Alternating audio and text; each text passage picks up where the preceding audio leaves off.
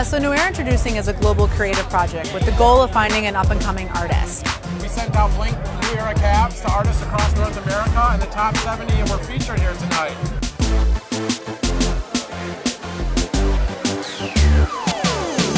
Honestly, I really didn't believe it. The amount of hours I put into the hat overall. I spent about 4 days straight just working on it. When I got the news, I opened the email, I was like, thank you.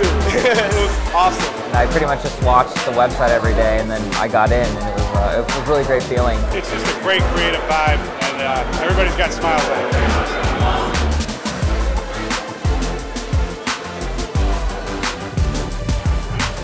To be honest, I was just aiming to be part of the 70 finalists. And then he said, guess what, Marconi, you're the big winner. I wasn't shocked. New Era is a brand all about self-expression, so we really wanted to harness the idea of budding artists really being able to express their creativity through our products. And most of these people, including myself, would have a really hard time getting into the galleries like this, but it's really great that they just kind of helped us get in there and that we can share our work with other people.